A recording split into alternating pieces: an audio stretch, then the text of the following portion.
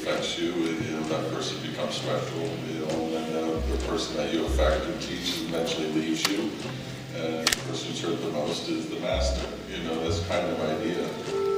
Because that's, you know, breaking it down into its most basic terms is kind of boring, but that's just how I look at it in a way. You know? So I don't see it in any kind of, I don't personally see it in any kind of sociological aspect of America. If that's what you're asking.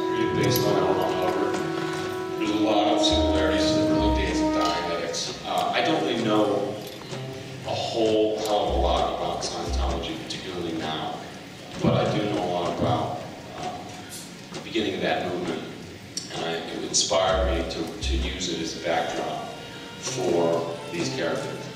So it's not a white elephant in the room. I can't answer any more directly, or I can't be any more unambiguous than that. He said he looked like my father. We didn't know. We just knew somebody had to die from the blues. We didn't think somebody would look good. And that day we had a big picnic set up. We really, the light was going down, honestly, and he looked great, this old guy. So we just walked up and started talking to him. That's where that came from.